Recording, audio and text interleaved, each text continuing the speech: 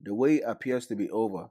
Aaron Judge has made his decision on the next chapter of his career and will sign a new contract with the Yankees.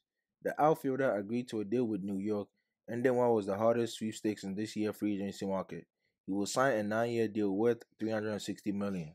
The Yankees have been competing with the San Francisco Giants for the outfielder services, but after 7 great seasons in New York, Aaron Judge is clearly now looking to finish his career in the Bronx. The 30-year-old reigning American League MVP is coming off the best year of his life, hitting a staggering 62 home runs, the new American League record, while logging 131 RBI and a .311 batting average. Aaron Judge in 2022 also led the league in runs, walks, and slugging percentage. The huge season helped him get a wild pay bump too, considering he reportedly turned down a 200 plus million contract with the New York Yankees before the year began. Aaron Judge will now look to build a pinstripe career that has already seen him bat .284 with 220 home runs and 497 total RBIs. So yeah, that's what's going on the Aaron Judge side of things. Let me know what you think in the comments down below.